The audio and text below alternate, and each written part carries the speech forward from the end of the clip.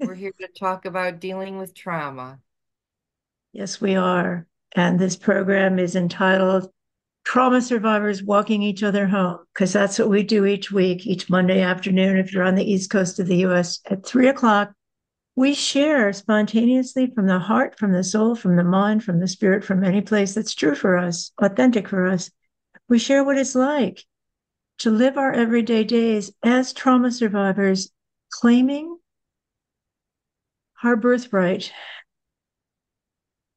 to live full, meaningful, joyful, fully alive lives. So we've talked about all kinds of things, Denise. Like, what are some of the topics we've talked about? My God, there's been some great things. Finding joy. That was one of yours recently. Right, right. Also the characteristics that we carry with us, that we acquired due to having to protect ourselves in a way that, safe children do not. Right. That's very helpful. And that reminds me of a topic that you raised last time, which was an important one. And that was the topic of losing our innocence. And especially for those of us who were sexually abused, molested, incested, that's such a deep core violation. Can we reclaim our innocence? And we had a pretty powerful conversation about that. Essentially, Denise saying, I don't think so. But I have actually been, tossing it around in my mind all All week, right, like go, I go, do. go. Yes. And I'm thinking maybe that I was too fatalistic about that. I always have believed that for my whole life now, 65 years, once your innocence is gone, it's gone. But I'm now wondering if, well, we grow other things, our skin can grow, our brains can grow, our social circle can grow, things can grow. So, maybe I have been able to, I don't know, I try to figure out how I would define that for myself. Mm. And I often thought of innocence being that adventurous part of myself that just goes, like on a bike ride. That is how I felt safe and free and still a child, Mm. even though, I knew things I shouldn't know and I was exposed to things I shouldn't be exposed to. So I'm wondering if I could like cultivate uh that spirit of adventure, which I still do have, like I approach things Yes, you do. You without do. having a preconceived notion of how it's going to go, or that's adventure. And maybe I can grow innocence again. Yeah, I'm really glad we're talking about this because there's a lot more to it. And in world religions, innocence is a very big deal. In fact, in everything, innocence is a big deal, and we struggle when we lose our innocence. And what does it mean to lose our innocence? And as I was listening to you, I thought, that's interesting. Is there a religious definition here? Because our purity was taken from us, you know, Right. the purity of having been a virgin, look, For and that one part, yes, that. for And one part, for, believing that the world is a safe place and we should grow up here. As a child, we just go play. And and that's adventure. I think what children are doing is exploring. They're being adventuresome when they go play. right, They're right, discovering the world, right? right. And they just start doing it and it's so beautiful. And you don't have to tell them anything. You could just Right. watch Because them they know. explore. Right. And they They know. know. So tell me, now you have observed children. especially like preschoolers for years. What is it? Can you describe what it is in a child? Like if you just let the child be and let the child play, like Maria Montessori said, let the child take the lead. What comes out of a child? What do you see in a child? Why is it okay for a child to just be on her own and explore?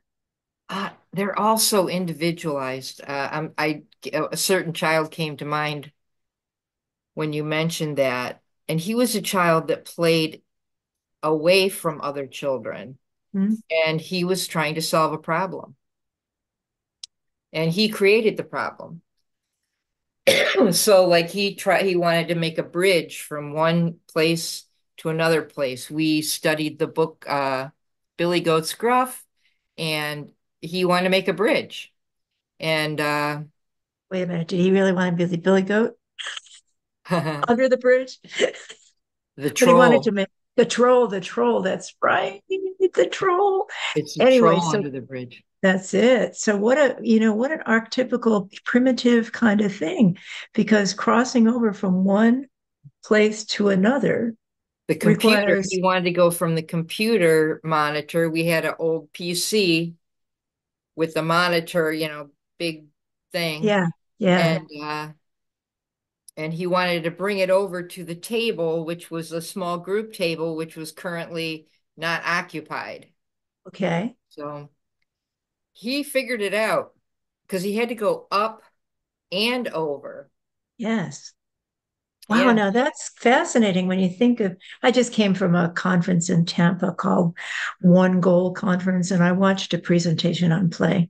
And the woman kept saying, okay, let's stop right in the middle of doing things. She would say, let's stop. Okay, so what are we learning about geometry? What are we learning about language? What are we learning about counting? What are we learning about storytelling? Like, Colors, visual stimulation. I mean, yes. everything. Yeah. So why would we not let children do that? Why do you think parents are opposed to, until they learn about it, why are parents opposed to curricula that lets children play? They just don't know the value of play. And the value of And play is what, we, sweetie? right. The value of play is everything. You can learn everything in play. Hmm. But if you have like a specific concept that you're trying to present, it's limiting. And our culture, our schools were really designed to create workers that are compliant and produce during these certain hours of the day.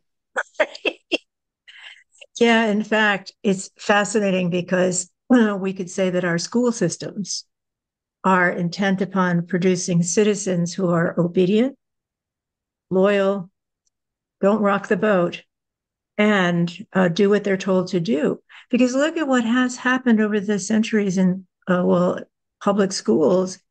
I was thinking just America, but I've been in other countries too. And what's rewarded is obedience, loyalty, being quiet, not disturbing anyone, and doing what you're told. The Right. people who make a difference are the ones who say, "Well, I hear what I'm being told, but I don't." Mm-mm. It's like Right. the guy you're talking about. We don't need that many of those people anymore. We need people that know how to collaborate, that know how to try different options, uh, not be devastated by a mistake, not try to please others, but try to engage their problem-solving skills What I hear you saying, Denise, is that sounds to me like what we want people to do, both children and adults, is to discover what they've got inside of themselves, to so that share they can come up with something that's original and useful and helpful and fun and beautiful, and share it. contribute their part. Yes. Contribute. My big thing is contribute. I just want to contribute. Yeah. Yeah. And I have to believe that that I have something valuable to contribute. Oh, you did, sweetie. And you will be, and you are. I mean, come on, you did 33, 35 years with Head Start, Many years. many years with Say Head many. Start, and every child that came into your classroom found part of herself that she wouldn't have found. Every child that came in your classroom found safety that she might not have had at home. And every child in your classroom found things that she loved that she Right, might not have known she loved. And every child that came in your classroom learned that she was precious in the context of other people who were precious. So she could seek what she wanted, but she couldn't hurt another person or herself right, in the process of seeking it. Now, those are life skills, girl. right, Life skills. I mean, we're in America. I'm not going to talk politics, although it'd be very easy given the intensity going on. But, we have some people who model harming others and putting others down. And we have some people who model, let's find what we can together here. Let's be a democracy. So it's a life skill. And I think it's what fascinates me when I'm at my saddest is that the skills I learned in school were about fitting in. They weren't about being creative. They weren't about contributing. They were about putting my head down and following directions and not bothering anybody. And particularly, that was a gender role. Okay. right. And inside me, like you, Denise, I said, there's something wrong with this, honey. There's something wrong with this. And that the true Holly Elissa is the one that says, I'm going to find my own way. Not Right. that you're wrong in your way. I'm going to learn from you. I'm going to learn from you, and I'll tell you what I'm learning. And at the same time, I got to live a life that's authentic. And I did not learn in school to be authentic. What'd you learn, sweet? Anything but authentic. Right. Because I was a tomboy too, Yes, and me too. We were. to have a lot of be a lady and all that stuff. And Lady Matt, just in case someone didn't get that, what did it mean when we were taught to be ladylike? Ladylike, well, you had to keep your legs together was one of the rules. Don't talk really. Just be quiet and listen to either the men, usually the men. Uh, And I'd add to that, make the men feel good about themselves because it's very important that they feel good about themselves. And right, my mother said all kinds of things to me, like, don't, even if you know more than a man, or even, actually, what she would never say to me that I knew more than a man, but she said, even if you're not interested, just keep the man talking, help him talk about himself, because that's what they love to do. and some Don't do, talk about which yourself.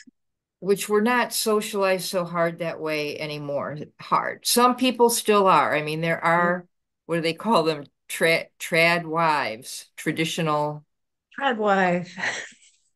I haven't And heard that before. yes, it's a new thing that, well, it's not even that new. It's a tic-tac-tock thing. And there's Oh, okay. groups of women that are, you know, trying to say they're traditional, but as it turns out, they're not really. But anyway, Well, if I'm reading, and again, I'm going to try to avoid politics. Why avoid politics? Because I want everybody to feel welcome here. Okay. And you can have whatever beliefs you have as long as they don't mean you're going to hurt somebody else or yourself. That's the bottom line. It's like this nun, Madeline Birmingham, said to me, she died at age 94. She said to me, you know what? You can't make a wrong decision. And I said, what? That's so counterintuitive to me, Denise, because I thought I was raised like right, wrong, good, bad, right, black, white, all of that stuff, male, female, hierarchy, lowerarchy. And I said, why are you talking about Madeline? And I mean, I didn't say it out loud, but I just looked at her and I said, what's basically asking her what's going on? She said, Holly Elise, you can't make a wrong decision because you can learn from every decision. If you make a mistake and it's not good for you or somebody else, then you learn from it. I said, well, come on, Madeline, tell me more. There's got to be more. And she said, well, the only fatal mistake I can make, she didn't say fatal, she just said, the only mistake I can make, the only wrong decision I can make is to hurt myself or hurt somebody else. What do you think about that? Yeah, that's a good one. When I was a teenager, I often recall myself saying, there are no bad people. They can at least be an example of what not to do. It's like my friend, Dr. Deborah Renetta Sullivan, who said, my grandmother said, even a broken clock is right twice a day. I had Similar. never heard that before. I love that one. Well, girl, what we're talking about here is really important. And I want to just take a step back as we continue on innocence, being survivors. I want to ask you if you're willing to just, I'll introduce it and ask you to tell people how to do it. We on this program know that trauma can be a scary thing. We talk about it in everyday ways, but there are times when we might be saying something like about 5 minutes ago, I said, innocence is robbed when our sexual freedom, when we're abused sexually. And I used the word incest. And I know just using, which is what I experienced. And I know that just saying that word can trigger people right and left. So what we always want to do in every program is make sure this is a safe place for you to be where you don't, I mean, feel however you feel, but you know what to do with what you feel. There are times what Denise always say is, I got my water right here. I got my water right in there. It's icy. Denise got hers. We take a drink of water. What are we doing? Well, our throats can get dry. That's one of the autonomic responses that we have as trauma survivors. So our throats get dry. That's what we do. My sometimes, as Denise reminds me, my palms sweat. And when my palms sweat, that tells me, ooh, something's scaring me. And Denise, what are some other ways you know that you're getting triggered when you might not even be thinking about it? It might sneak up on you. My jaw gets tight. Right. Show me that thing. You do this thing if you're willing to with your mouth. Yeah, I get a little, it just gets tight and like I can see my mom, I learned it from my mom. She does it too. And so I can always tell when I have crossed the boundaries of her, her feeling safe.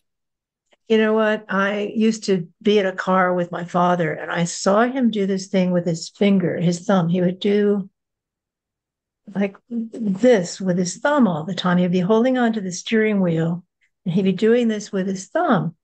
And I thought, well, that must be really relaxing, or he wouldn't do it. So I started trying it, and it wasn't relaxing at all to me. And I thought, isn't that interesting?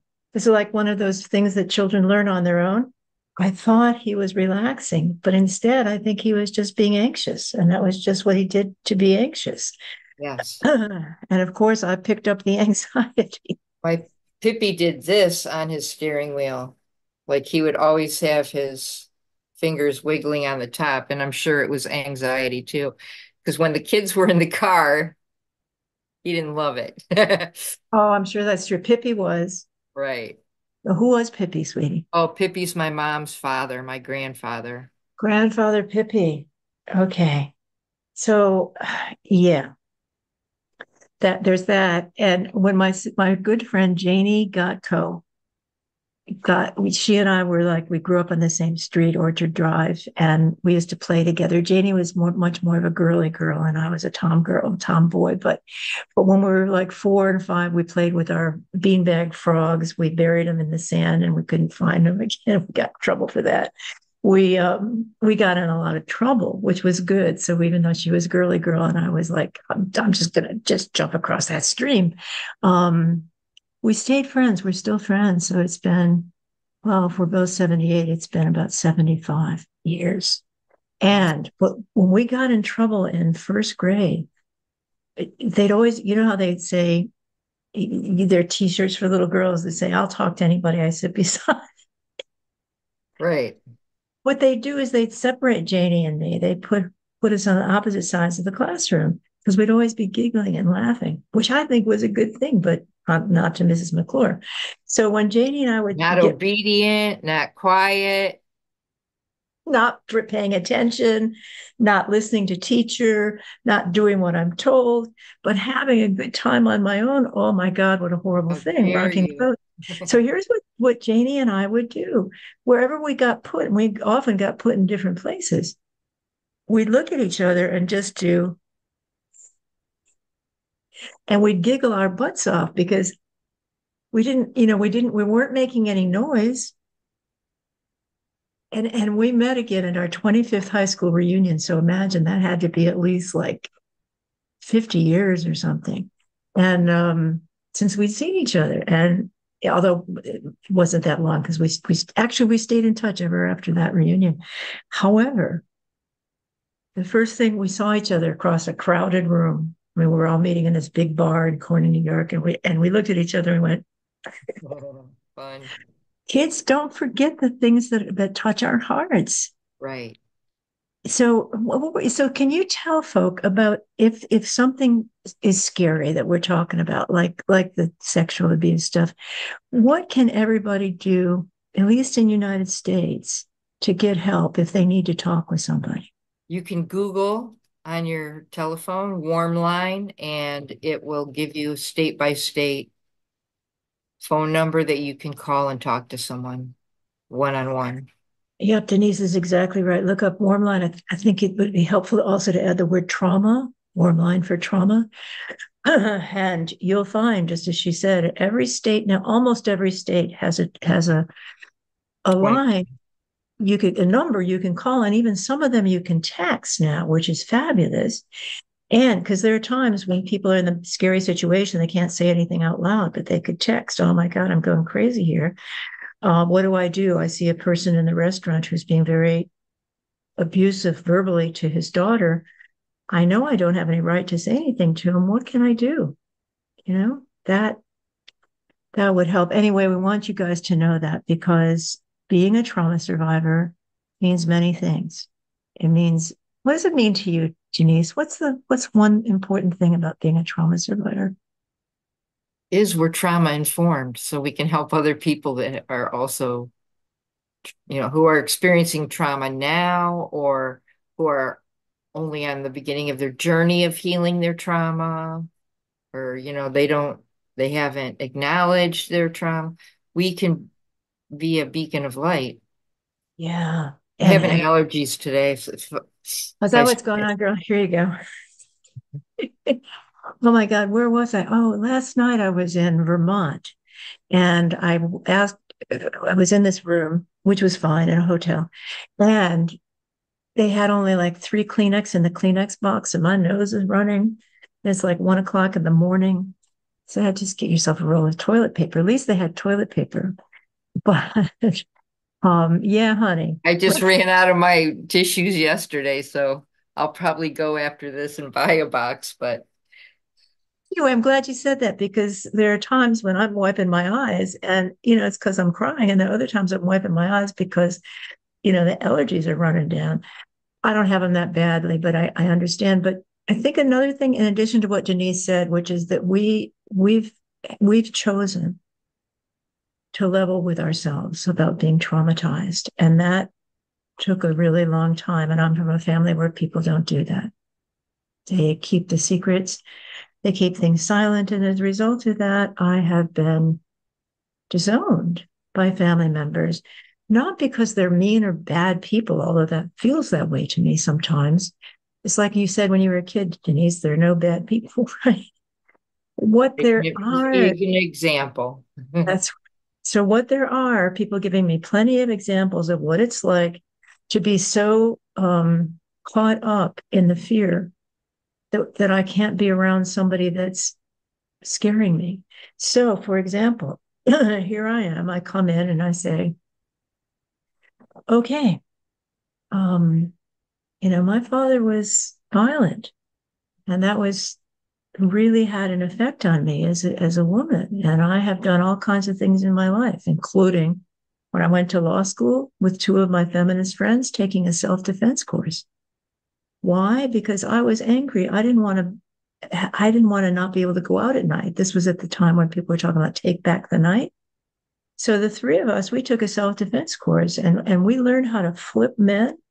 We learned how to, um, all these things. The thing that was hard for me was if somebody was pointing a gun at me, there is something I can do, but I thought, oh man, I got to be brave. I got to be quick.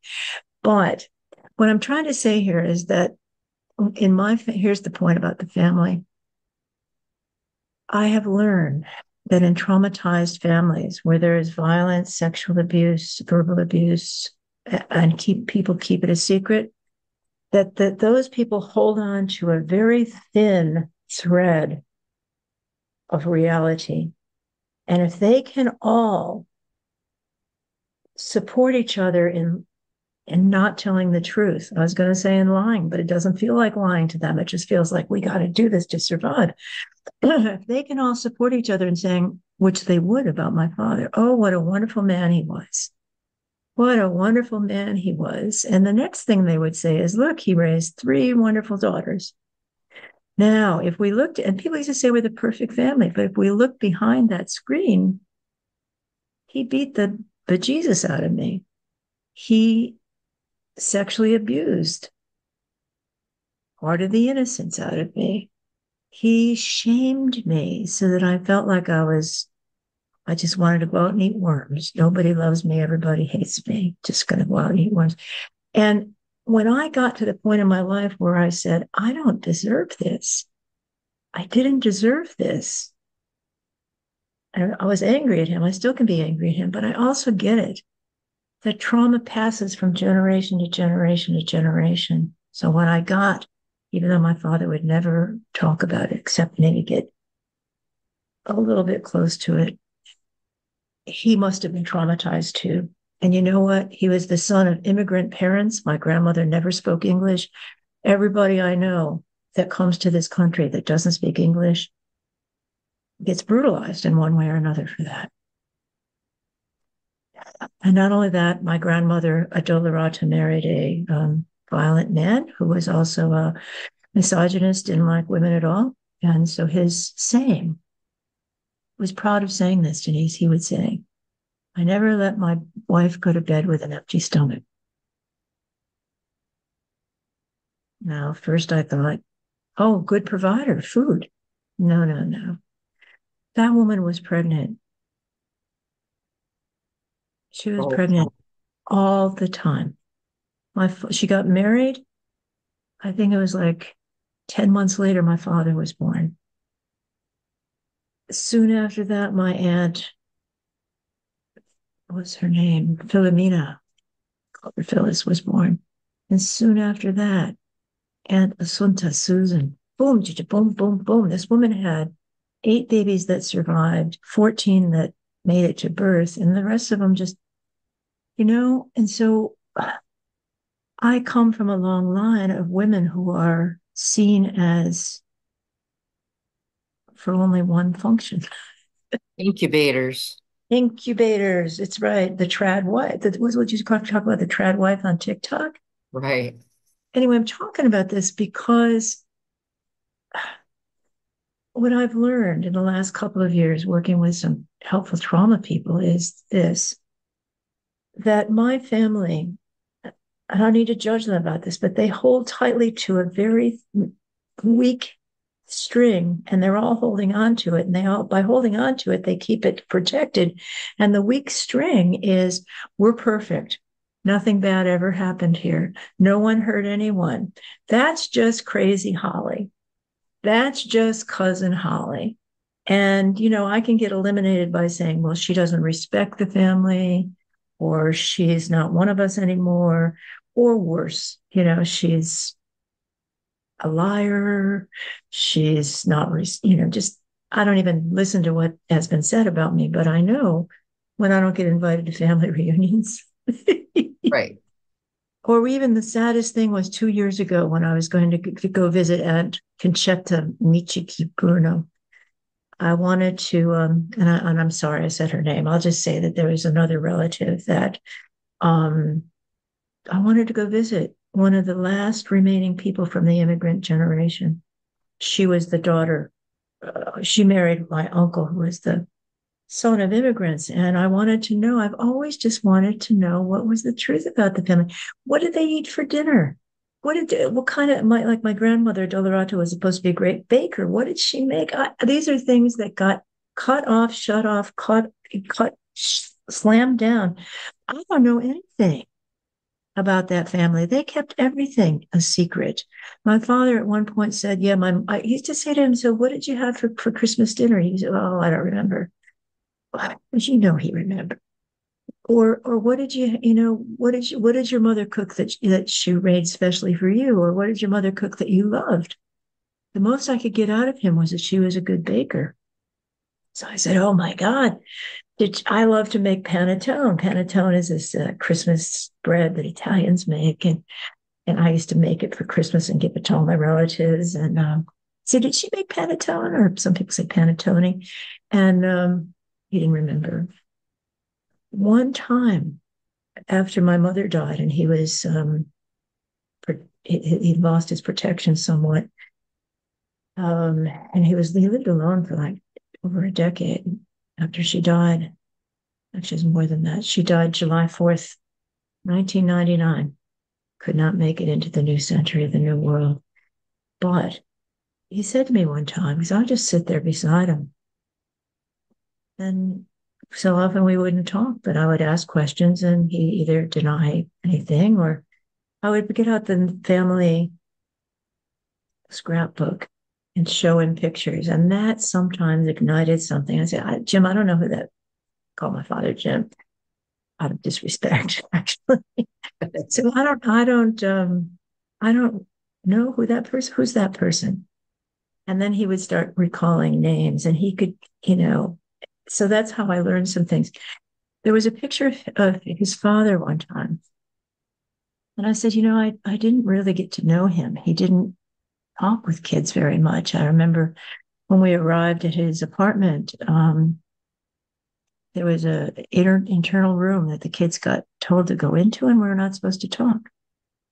Can you imagine that, gathering for Christmas and Easter and you're not supposed to talk? But I remember it really well because it was mostly boys in that family.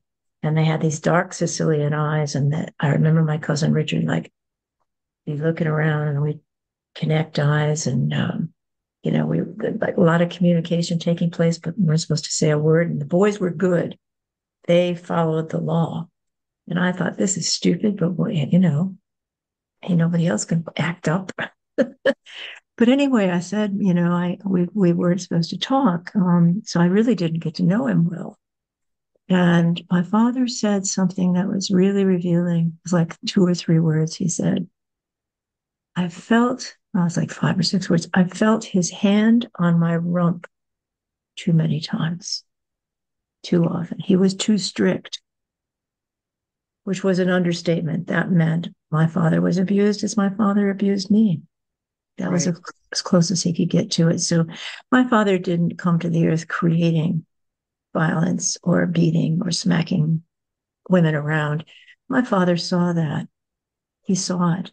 And when I met my aunt, oh dear, they all had these wonderful names. Her name was Marcia, but her real name was, it will come to me. It's a beautiful name. Anyway, she said as a little girl, she would sneak around the back of the house, and there was a stoop there that my grandfather and his friends would sit on, and they all spoke Italian. She spoke Italian. She spoke Italian.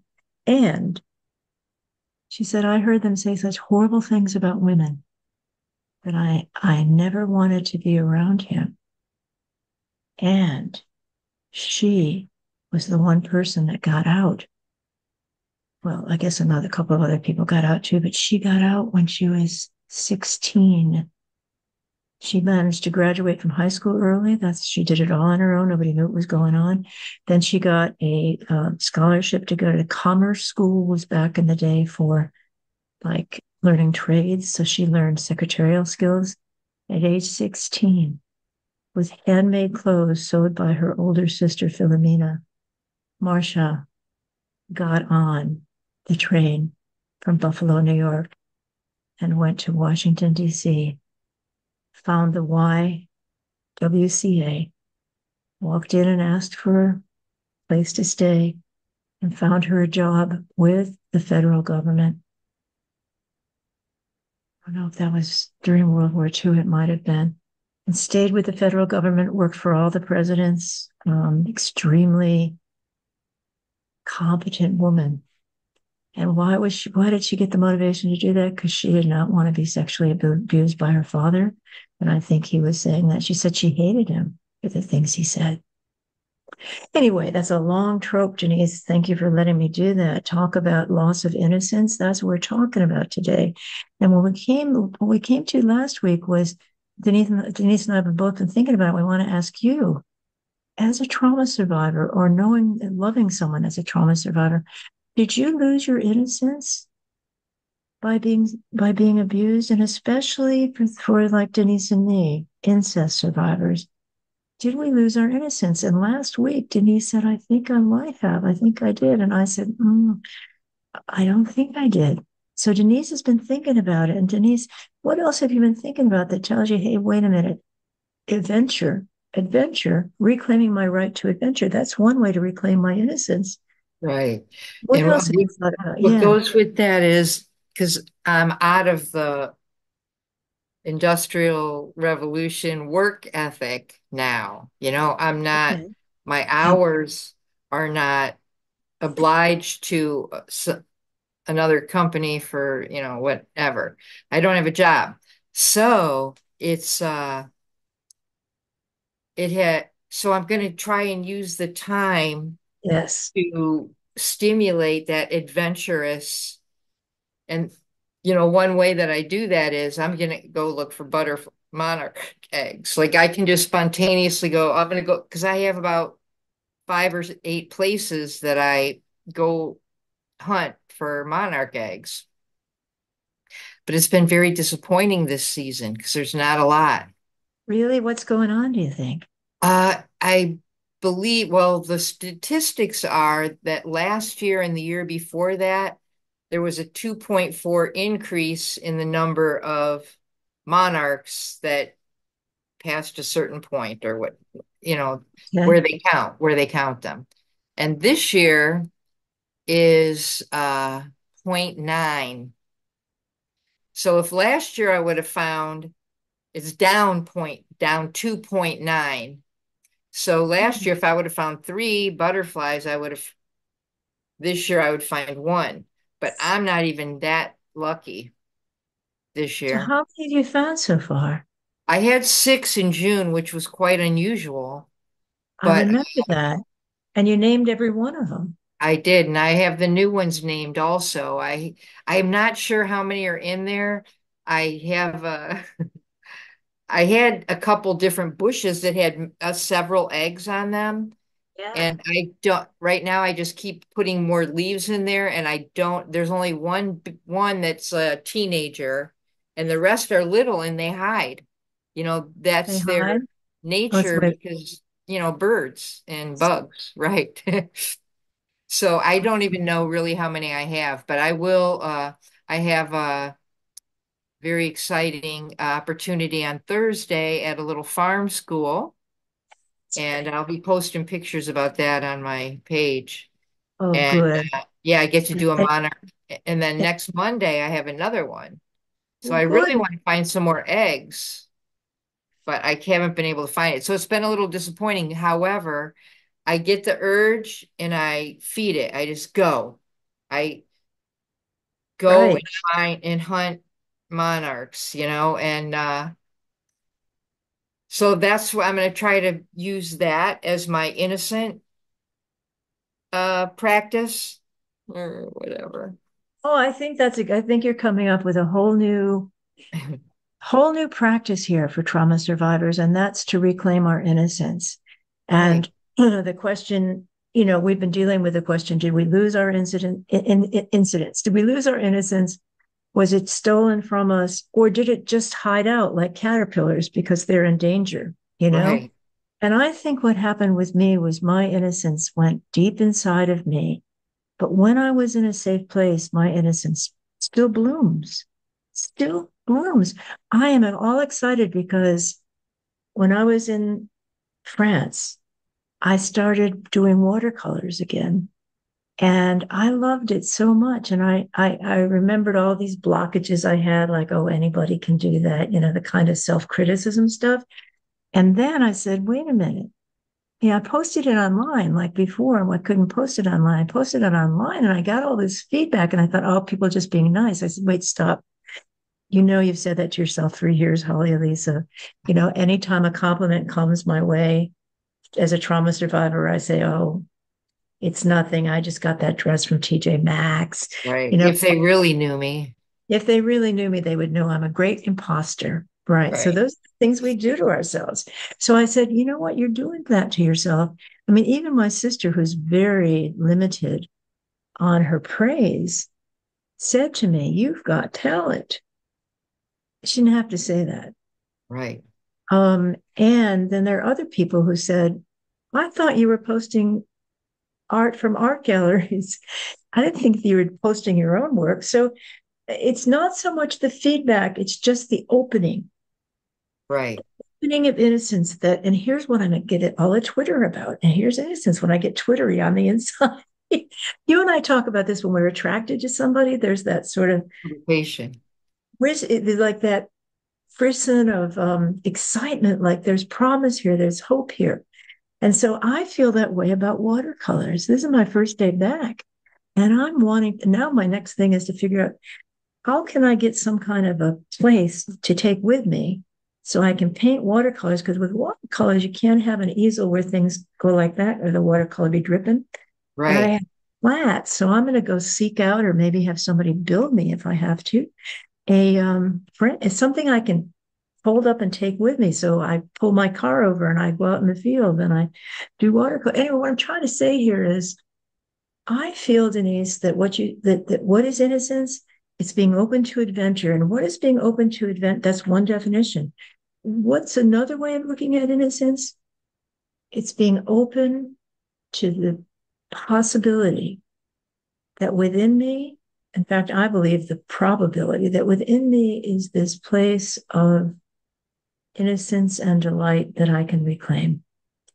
And when I see the watercolors, the way I do watercolors is I just put water on the paper and then I choose some colors and I drop them on each other and they start spreading. And as they start spreading, I start seeing what the watercolors are showing to me. It's very different than when I was sitting on the top of this riverboat and there were like maybe 15 other people taking this watercoloring workshop. No, we weren't being taught, we were just being given the tools. And I noticed everybody had a concept. I'm going to draw this scene outside on the river. I'm going to draw my cat. I'm going to do this. People had something that they thought I didn't. And I think that adventure of not knowing what's going to emerge on the paging and then often seeing a part of my life emerge. So for Right. example, that morning I had taken photographs of something that was like a French hollyhock. I had never seen anything like it, but it stood tall and proud by this old shed and it was colorful. And I got up close and I took pictures. And I realized that went right into my soul. Is when something beautiful is with me, it goes right into my soul. It communicates directly with my soul. I didn't have people that I could communicate with like that because they were not safe.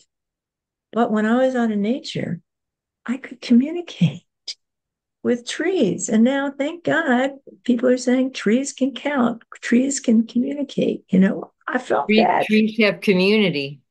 they have a community, honey.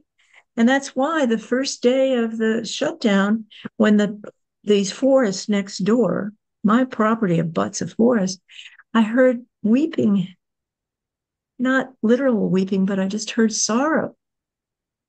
And I went out and I saw that these old trees were being cut down to put up an apartment building. I had that experience also when I lived in Richmond, Virginia. Uh, the people that I lived with built a house. So they were the first house in that cul-de-sac. And then they cut down the trees next door to put another house. And I really felt those trees were sad. Um, I mean, it's their property. It's land is your Right. land. It's man land is my land. It's the trees' land, which Right. is why we have so much respect for indigenous people who get it. you know? And then what do? We introduce all kinds of drugs and alcohol and stuff like that to take them away. Hmm. Anyway, sweetie, we've got about 12, 15 minutes left. And I'm thinking, Let's focus on innocence. What else have you been realizing about innocence? Because you said you were flip-flopping all over the place last week thinking about Right, it. thinking about it. Well, also I wondered if I was feeding my innocence, which I now think I was, by observing children in their innocence. You were. That's a great thing. Say more about that, sweetie. Yeah. Well, I mean, that's what I have said for a long time is I gave myself a happy childhood in my classroom around the sandbox, basically. And How did you do that for people that haven't taught? You know what? Children are always there. We can interact with children or just observe children. So, right. how describe how you gave yourself a happy childhood? I got purple sand and filled the sandbox. It was an indoor sandbox, and I would just go up to it and get on my knees. I was always putting different things in there too to, stimulate different interests. And I would just go up there and start playing by myself, and then the kids would engage me, of course, and it was fun. Can you give me an example of how one child engaged you? Because I know every child engaged you in her own way. Right. Like for example, if I had seashells or rocks in there, they would find one and then they would engage me in by let's make a let's make a treasure chest. Let's find a place to put all the treasures or something that they want me to do with them. And look how powerful that is. They believe in a world that has treasure, Right. Right. and they believe that they have the power to make a treasure chest. I mean, when I was a little kid, this is one of I kept reading about three wishes. And of course, my first wish was to get out of this crazy place, have a happy family. But I realized that whenever somebody asked for something in the three wishes, it was a little kid, I thought they're not getting it, or they get just the stuff they want and then they outgrow it or something. So I said, oh, I got this down. Little kid, I'm saying, I want endless wishes. So it's like kids believe. I believe myself too. I believe, yeah, okay, I got it. It's just, when that person comes along and offers me a wish, I'm going to say, thank you very much. I would like to have endless wishes. Okay. Right. Not okay. Well, what do you mean? Not okay. You said any wish. We thought about that because of Disney movies, I think, or whatever, even stories that we were exposed to. Yeah, and I It's didn't get three exposed to any of that. wishes. Yeah. Oh, those things. Yeah, right. I heard about the three wishes, and you were granted three wishes, and then it was over, and Right. people regretted their wishes. But what I'm talking about here is the innocence. Like a child would come up to you in the purple sand, which is great. You did purple sand, and they'd find a stone, and they'd say, "Let's make a treasure chest where we can." And this stone became a treasure. Why? Because it was hidden, and she Right. found Yep. found it with She you. took it up. And it was magical, That's another thing about innocence. It's kind of magical and it allows imagination So, of girl, you nailed it. You said innocence is adventuresome. There's a sense of discovery. There's magic about it. We find things that absolutely delight us. I think there's originality in innocence because I have to be authentic. If I'm just learning what somebody else learned, it doesn't touch me. But if I'm learning something that touches me, there's innocence. What else is part of innocence? yeah. I don't know. Relax. It's a relaxed state of body.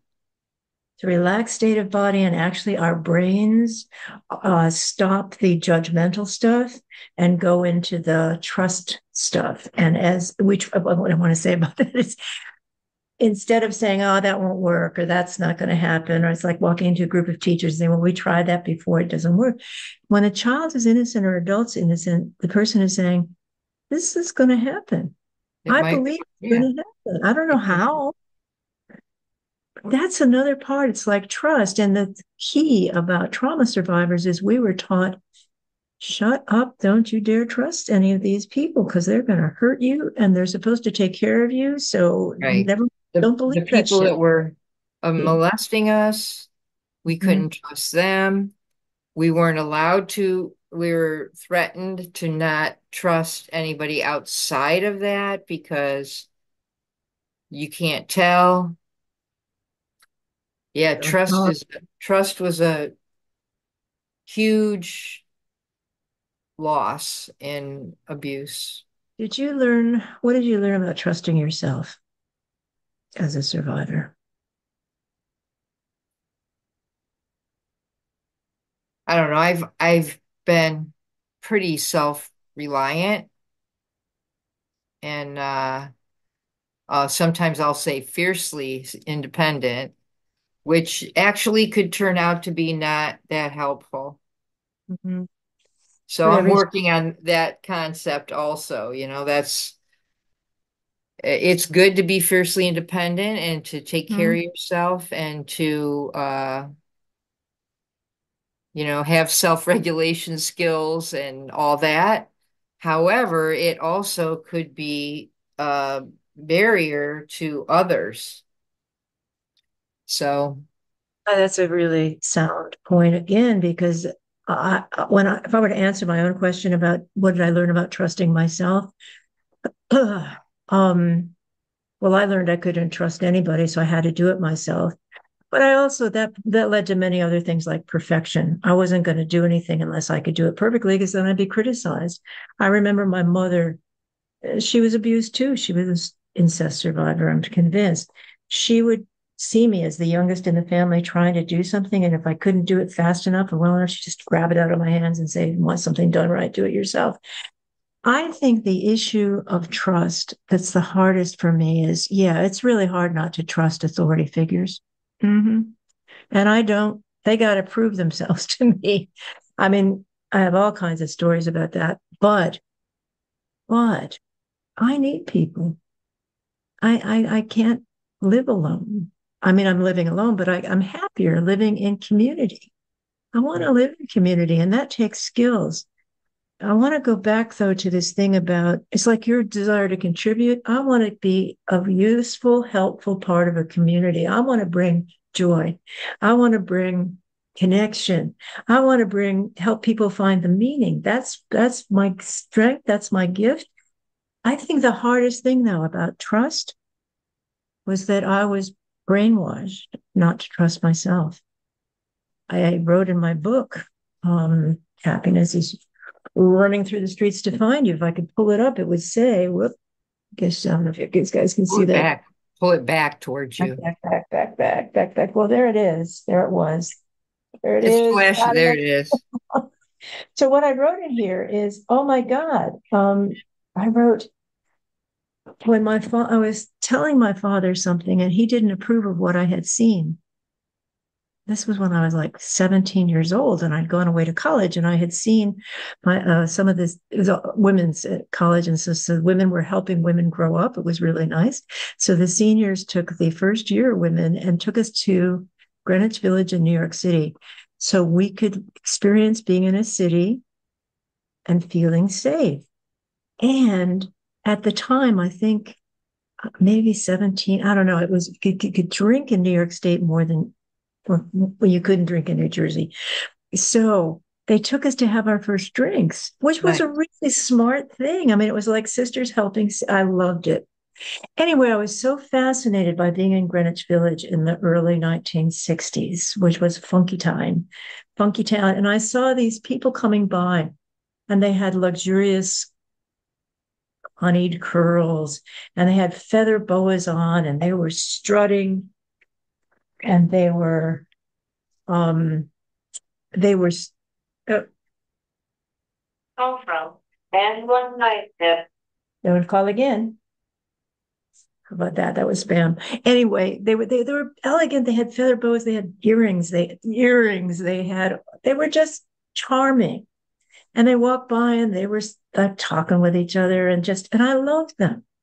I loved them. And the people I was with loved them too. I mean, it was like this was like real theater in Greenwich Village. They were doing. I just thought they were fab. I didn't label them. I just love them. So when I got back in December to my family's house in upstate New York, very rigid, very beautiful, but very conservative upstate New York, I was telling my father about my courses, what I was learning in the calculus class, which I hated, and stuff that he would have liked, the STEM stuff. And then I said, oh, but because for me, learning was across the board. It wasn't just in the classroom. So I said, oh, yeah. And I went to New York City and my God, it was fascinating. Never been to Greenwich Village. And then I started describing these people coming by.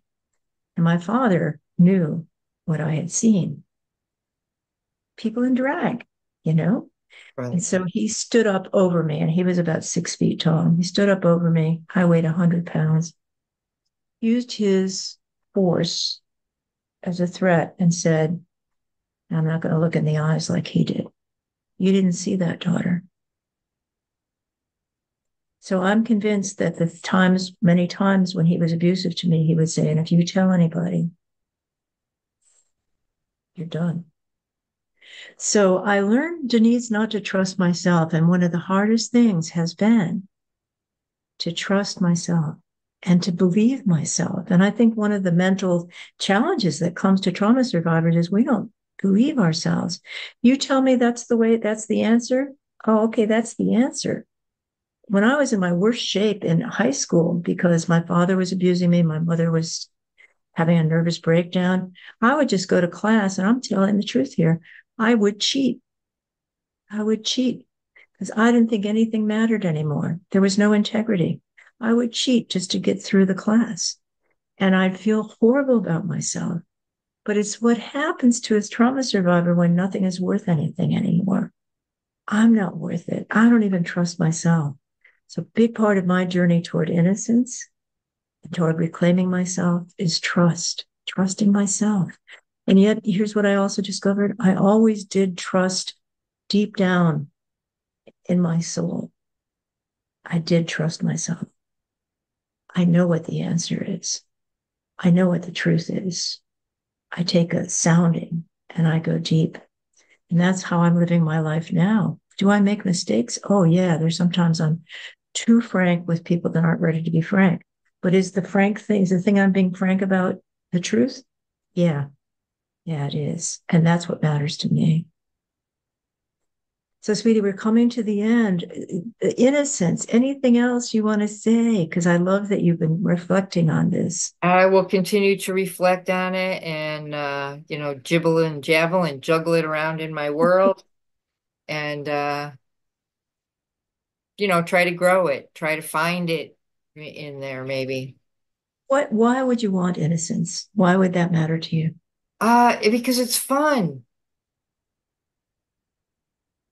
I think it's also timeless. Does that make sense? Yeah. When a child is engaged in play, the clock stops ticking. Yes, it's just today, that's all. It's just today. When people fall in love, the clock stops ticking. Right. It's just now.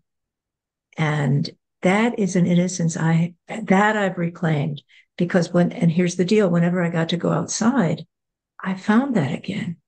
Right. Religious people would say, well, that was God, and that's fine. I just found such beauty, and I can go out there today. I'm looking out at what's left of the forest, and there's plenty of it. Thank God. I could go out the day, and it takes 10 minutes before the rhythms of nature get. I'm back in innocence. I'm back in innocence. It's an adventure to go out there Yep. on the path to innocence. So, what questions would you like to ask, or is there any question you'd like to ask our listeners to help them as trauma survivors or friends of trauma survivors look at their own understanding of innocence? What would you ask them? Uh, do do you have innocence? Do you rely on your innocence? Uh, what's it what's it the same as? What's it the same as? And what would you say to a child if you were exploring innocence with a child? It's a I big mean, concept, but kids get it. Kids they're get just in it, right? I don't know. I might ask them, what are you playing? Why are you playing? How did you know how to play that? Mhm. Tell me about that. Tell me, that's fascinating. Where did you learn how to play that? Or, Yeah. Tell me about this. You want to build a bridge. A bridge from where? Okay. A right, bridge to where? Okay. And why a bridge? Why not just walk it? Just to helping them understand that when they're in that state of creativity, there's another part of innocence, creativity, right, that the world goes on forever. We don't have to put happiness away. The discovery goes on forever. That's actually my trauma survivors' hope for my, people call it transition. When I die, I hope to have enough fascination and curiosity to say, all right, I feel like hell right now, but I want, what's next? What's next? I want right. to, What's next? what's next? And if it Where are is we this, going? where am I going? Where are we going? If it's as simple as ashes to ashes, dust to dust, then that's an experience too. That's Right. what I observed. Anyway, our friends. We've been with you for an hour, and this is how it is. We do trauma survivors walking each other home, and each time Denise and I talk, speaking for myself, I discover something. I discover something, and thanks to Denise, And we're I pursuing healing. That's, through this hour, we're pursuing healing. We're learning from each other different things that we couldn't have thought of our own. that's being part of community, and that's why Denise is saying. That's I think why Denise is saying, but you tell me why. Yeah, it's great to be really self-sufficient, but it's beautiful to be able to discover the world with other people. And that leads to giving back. You help me. I Right. hope I can help you. It's not a quid pro quo. You help me, therefore I must help you. It's like, No. oh man, Jason, I never thought of putting that rock there. Look what you did. No, we could do that. I'll build a bridge. So wait, you can start from both sides, not just one. Oh, sense. Oh my goodness. I want to close with one thing, Denise. I was with a group of adults one time and we were learning skills, and it was more about like learning about ourselves. And we canoed out to an island in South Carolina. And our task when we got to the island was to take whatever we could find and get ourselves back to the other shore. The canoe had gone back. So it was like one of those survivor things. So I looked at this and I said, we're not going to do that. I don't think so, but let's give it a try. So there were people that stepped up that thought they were engineers and they could build a raft. And so they were doing all this stuff and they got everybody organized. And I said, what can I do here? So I built flags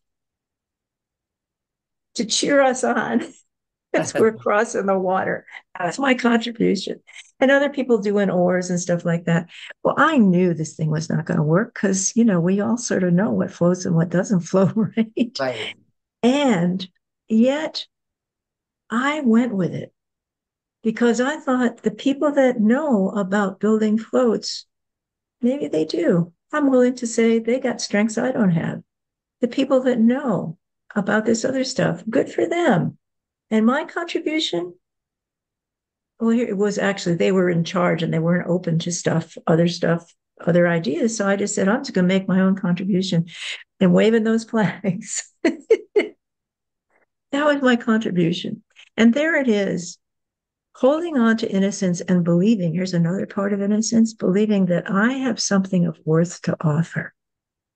Yep. You made the sand purple. I made the flags of victory. We're going to do this. Yeah, I'll tell you later what happened with this raft.